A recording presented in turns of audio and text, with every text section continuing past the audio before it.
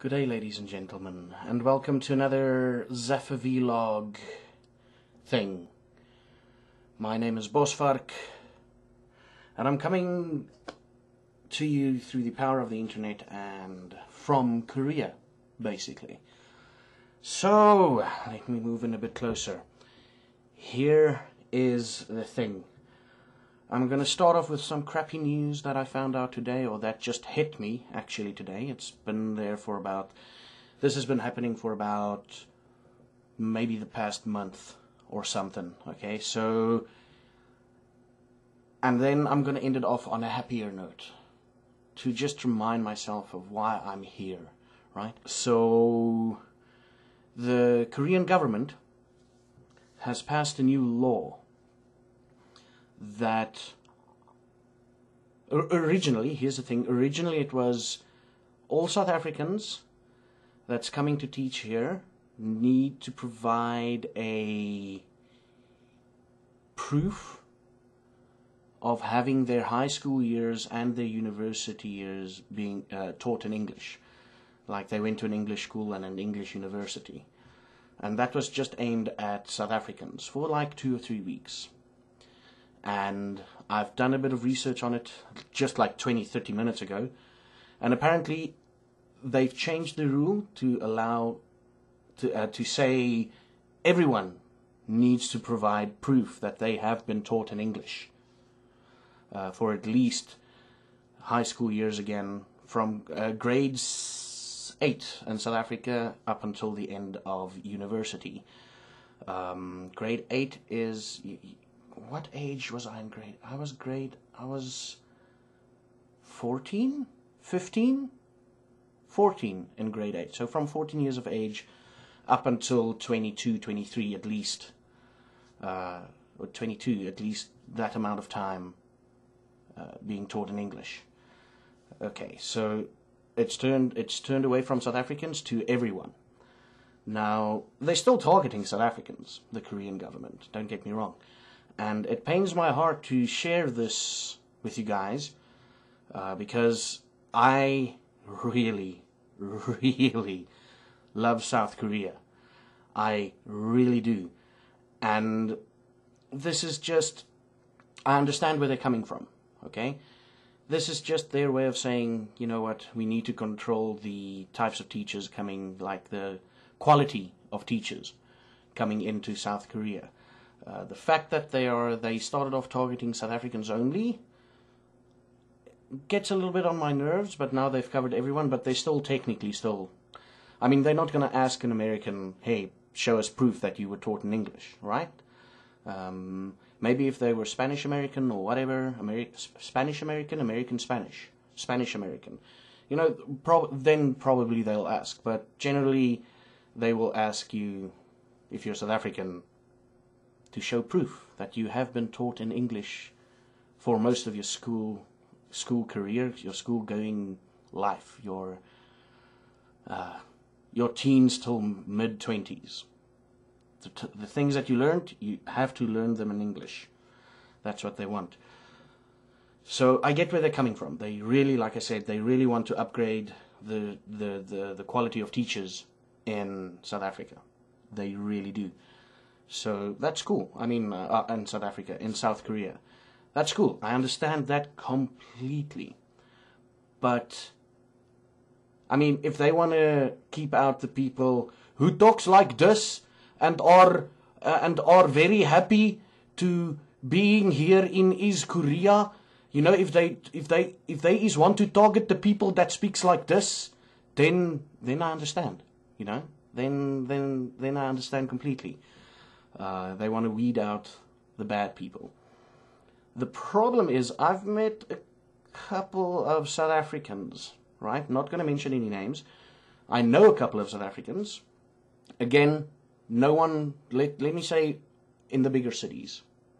Not from my small town, in case any of the South Africans in my small town is watching. But I've met a couple of them, and their English is bad, man. They've been to an English school, to an English university. Their English is bad.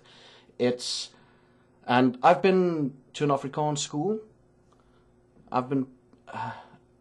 I've had the subject English since the age of 9, right? And I took all my university subjects in English and all that. So that's, the university part is covered. It's the school-going part that's going to kill me. Not kill me, but you know what I mean. It's going to get to me. And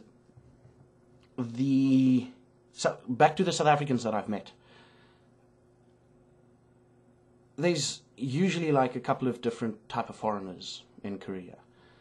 Those that are not willing to accept the change the new country is bringing, they're experiencing in the new country. Usually these are the very angry and, oh, Korea sucks, they do this and this and this, and how does this work, and why do they drink so much, and blah blah blah. You know, the angry people that can't change with the country or with the situation or surroundings they're in. They can't change with that. Then there's the people who loves Korea to no end. Korea can do no wrong. And then there's the people that basically, they love Korea and they accept it. They accept it. Korea is perfect in its imperfections. That's what I'm saying. And I see myself as roughly like either group 2 or 3. I love Korea to no end, but I know some of its shortcomings and everything, but I accept it because it's Korea. I mean, I can't change anything. And I know this video won't change anything, but I just need to get it off my heart. So they're trying to weed out the haters in South Korea and the people that can't really speak English, right? I've told a couple of these people who I've met, is like, if you don't like this country, then why the hell don't you just get on a plane tonight and leave? And they're like, no, but I need the money, blah, blah, blah. It's those kind of people Korea wants to get rid of, right? The Korean government. It's those kind of people. It's really, it gets on my nerves. And then there's the English-speaking South Africans who went to an English school and all that. And believe it or not, I speak better English than they do. I mean, just watch my videos. Watch at my videos. You see, that's the thing. Just look at my videos. My English, the difference between my videos and me when I'm teaching is, when I'm teaching, I'm focused on the language. With my videos, I'm just talking. Whatever comes out, comes out. It comes out, you know, out of my mouth. And, oh, that could be used as a bad gif. Anyway, so, yeah, like on these videos, my English isn't that good. But even if you look at these videos, keep in mind that there are people, English-speaking South Africans in Korea, that's got a worse grasp on the English language than I do. Okay? But they're allowed to teach here because they've had, most of their education was in English while they were growing up. Most, if not all of it. And that works on my nerves because I really love this country.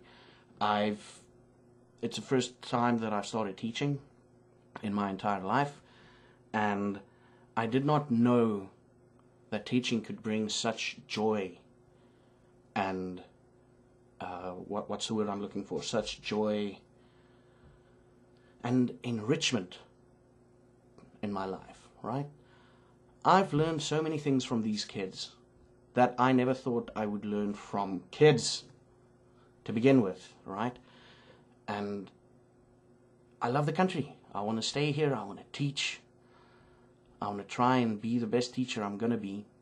But apparently the law will be in full effect in 2017. Then Korea would have that would be the law just starting out everywhere. The people still here in Korea, if they get extended, they've got until 2017. That's what I figured out, roughly. That's how long they've got to stay here. So I've got until 2017 to stay here, make it the best 3 years of my life, 2 more 3 years, including this year, of my life. And I'm going to be the best teacher I'm going to be. What am I saying? I'm going to be the best teacher that I can possibly be for these kids, because I know, coming from South Africa, what lack of education can do to someone, right? I've had a couple of jobs in South Africa where I worked with previously disadvantaged people, and they were clever. They were intelligent people, but because they did not have an education, they were stuck in the jobs that they had. So it's bad, right? I know what a lack of education can do to someone. And I also know the amount of doors that it's a copious amount of doors that will open for these kids if they learn English. I understand that. And that's my job. That is my job here in Korea. And it fills me with joy when I see these kids progress through the entire year. I mean, the first 2 or 3 months while I was here in Korea last year, it's like, I don't think I'm teaching these kids anything. But as the year progressed and as it went on, it dawned on me, these kids are actually learning something. And I mean, I've got brilliant students. I'm probably one of the few lucky ones that got a brilliant school, brilliant students, brilliant teachers. They understand me. We get each other. Where it's like I'm very lucky. I'm of the lucky few that actually got the school, not that they wanted, but what they deserved and needed. That's where I'm lucky. And my options now, if they decide to slam down on this by the end of this year, right? So I've got another year, at least another year here in Korea. So my options are either going big on YouTube, as I'm trying, marrying a Korean girl, and that's basically my 2 options, right? Let's go with the first one. Big on YouTube. Share these videos. Please share these videos. Gaming videos, anything. Just share the hell out of them. This is the first time I'm asking for it. Hopefully YouTube doesn't flag me for this, but this is the first time I'm asking you guys, South Africans, gamers in Korea, the American friends that I've made, the British friends that I've made, everyone, even if you don't like me, just share these videos. Help me out, right? So that's the YouTube thing covered. The second thing, the second one is marrying a Korean girl. Here's one problem, though. It's not a problem. I take pride in this. I will marry for love, not for convenience, right? So that's kind of difficult. I want to love the girl first before I ask her to marry me. I don't think that's too tall of an order to ask the girl, to love the girl first before I ask her to marry me. Not like, hey babe, you want to get married? I want to stay in Korea. No, that's not how I am, right? So, yeah, that's it. By the end of this year, if that's the minimum, if by the end of this year the Korean government slams down on these things in South Africa and all that. So that is a big issue, really. I'm kind of stressing out here. Oh, yeah, I'm kind of stressing out here. And I want to say thank you for the people who's watching this, and thank you in advance for the people who will share this video. Thank you from the bottom of my heart. And now on to some better news, or some happier news, because this is getting me down. Talking about this is getting me down. So last week with my kids, we were playing the Versus game. Now it's basically a poll. So you put up 2 things on the screen. Like, let's say one of the choices was Europe versus America, and they have a sheet of paper with their name on it, and they say Europe or America, or ice cream versus donuts, and they choose one. And that's a good game to play, because then you can figure out what your kids like and what their personalities are like, and it can be, you can ask anything. Simple things versus simple things like watching a movie versus music. Simple things, just to gauge how you can teach your kids. I'm going to start implementing that at least 2 or 3 times per semester. to see, so that I can cater my lessons for my kids, right? So one of the options was Galbi versus some Gipsol. Galbi versus some Gipsol. Now, Galbi is basically a grilled dish made with marinated beef or pork, right? The thing is, why I'm Wikipediaing this is because in Korea they put meat in front of me and I eat it. I don't care what it is. So Galbi is marinated beef or pork, and the other one was some Gipsol. I think that's how you pronounce it. Some Gipsol. That's kind of like a stir fry thing. Not a stir fry, like meat mixed with. Let's see. Yeah. Oh, I spelled some Gipsol wrong. It's again. It's pork that you wrap in like lettuce or salad leaf, whatever, and you eat that. That's some Gipsol, and Galbi is marinated beef or pork. So let me just get back to the video. So, you know, and I'm like, I love some Gipsol more. Galbi, it's okay, but some Gipsol, that's good. And one of the kids came up to me and he pointed to another kid and he's like, father restaurant, his restaurant. And it's Galbi restaurant. And he looked at me and he's like, Galbi. And I looked at him, I'm like, okay, I'm going to choose Galbi then. Right? So, yeah, that's a good thing. Mr. Philippines was the kid's name because his mother's from the Philippines and that's his nickname, Mr. Philippines. So, yeah, good note ending this. I love teaching. Thank you again for watching these videos. Really, from the... Yeah, this is my heart. From the bottom of my heart, I thank you for watching these videos. And please, leave a like and share. You don't even have to subscribe. Just like the video and share it. I don't really mind about the subscriptions. Well, I do, but you know what I mean. Like and share this video. Spread the news and spread the love. So, my name... Thank you for watching again. Thank you. My name has been Bosvark. And until next time, you should have a good one.